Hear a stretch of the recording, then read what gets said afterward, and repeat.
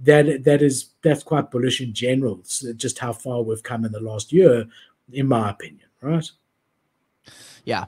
Yeah, I don't have too much to say on that, to be honest. But man, I just can't wait until we can just be in the future and just see, like, I don't know, just see what happened in between the future and like right now. You know, I just want to know, man. I want to know already. Fuck. No, you can't. You gotta enjoy it. There's a parable. True. The guy was 10 years old, and he just wanted to be 18 years old so he could go to clubs and drink and get his driver's license at whatever age in your country you get your driver's license.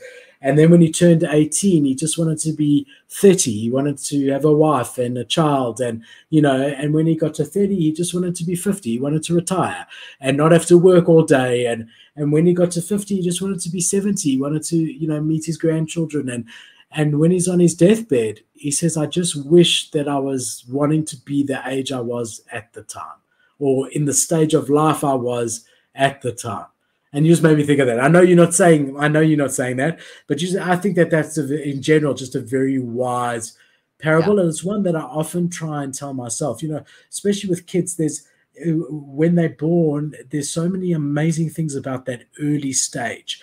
They smell like a new baby. It's hard to explain, and you can hold them, and you really, and then they become older, and they start doing things like giggling and talking, and every stage has got its good and its bad. And I always try and say to myself, don't wish this stage away. Like Bianca and I used to say, I just wish they're going to start talking already before they started talking, right? And you do, because you love them and you want the best for them. But there were beautiful things about them not talking. Number one, they weren't talking. No, I'm joking. But I just say, like, I try to remind myself that just enjoy every stage where you're at, no matter what that is, with the good and the bad. Because every stage of life, I think, has its positives and negatives. And I think focus on the good of the stage that you're in, whatever that may be, and try and forget the bad of that stage.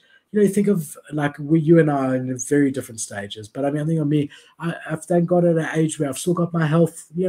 I'm not like a 75-year-old with arthritis or whatever.